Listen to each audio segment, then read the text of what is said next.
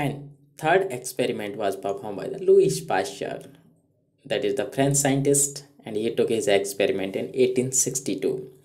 Actually, Pasteur is the popular for germ theory or disease or germ theory, and he disproved abiogenesis. Actually, what happened? He prepared sterilized syrup of sugar and killed yeast by boiling them in a flask. As you can see here, both the flask are there. One is the swan neck flask and second one is the broken neck flask. And he took flask, one of the broken, and second one is the curved neck or swan neck flask.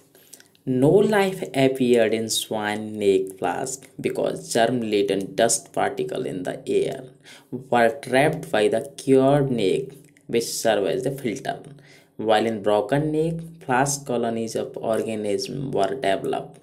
Why? Because there is no filter. So by the experiment he proved that the life comes only from pre-existing life, and this experiment also disproved the theory of spontaneous generation, and this theory support the theory of biogenesis theory.